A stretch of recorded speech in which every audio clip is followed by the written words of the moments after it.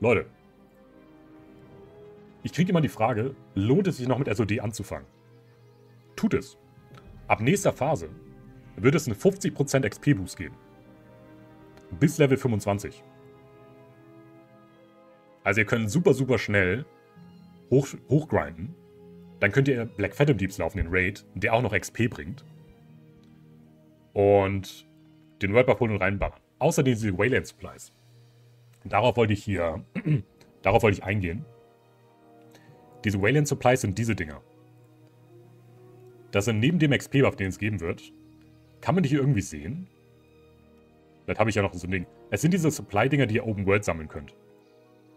Und die könnt ihr in Donnerfels abgeben. Für diese Shipments. Und diese Season-Kisten. Yo, Tonka. 2. Monat Prime-Sub. Danke für den Support. Hast du einen Prime? Hau ihn rein. Danke, danke.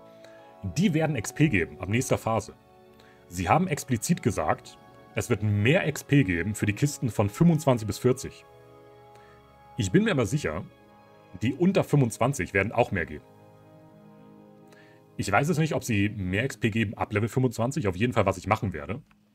Ich denke, ich werde mir einige zusammenfahren. Mein Problem ist leider, ich habe keinen Platz dafür. Aber es wäre schon geil, wenn wir so 50 Stück farmen würden oder so. Wäre interessant. Und damit kann man wahrscheinlich dann ein bisschen reinleveln. Ja, ich habe leider keinen Platz, Leute. Also meine Taschen sind voll. Auf jeden Fall wird es einfacher zu raiden. Wenn ihr noch nicht wisst, welche Klasse ihr spielen wollt, spielt einfach ab nächster Phase einen Twink hoch. Ne? Wird sehr, sehr schnell gehen. Genau, Ashenvale Drums. Ashenvale Drums, die ich jetzt gerade hole, kann ich gleich mal zeigen. Und der World Buff. Aus BFD gehen ab Level 40 nicht mehr. Alles vorbei. Das ist dann weg.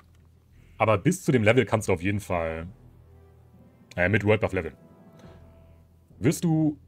Also ich denke, meine Idee wird sein, für die nächste Phase, wir werden